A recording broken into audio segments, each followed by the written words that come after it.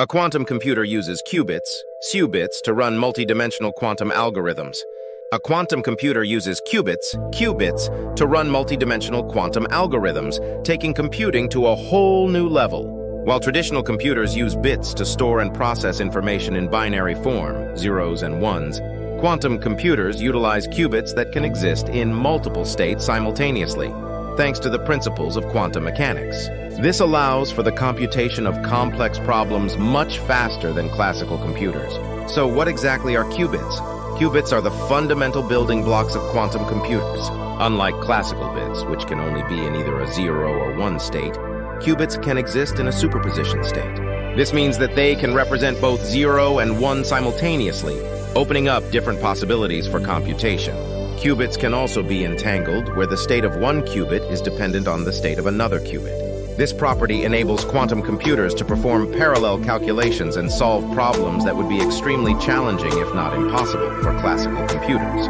With the use of qubits, quantum computers can run multidimensional quantum algorithms. These algorithms take advantage of the superposition and entanglement properties of qubits to process vast amounts of information simultaneously.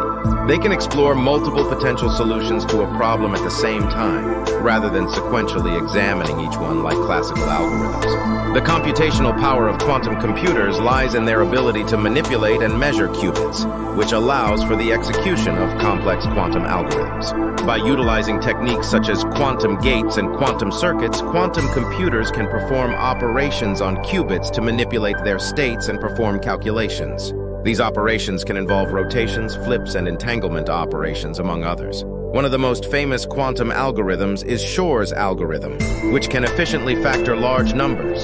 This algorithm has implications for cryptography and the security of many modern encryption systems.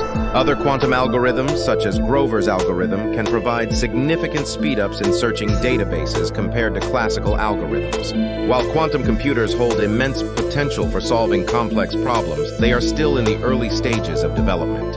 Current quantum computers have a limited number of qubits and suffer from errors due to noise and decoherence. However, researchers and technology companies are actively working to overcome these challenges and create more stable and scalable quantum computers. In summary, the use of qubits in quantum computers allows for the execution of multidimensional quantum algorithms, revolutionizing computing capabilities.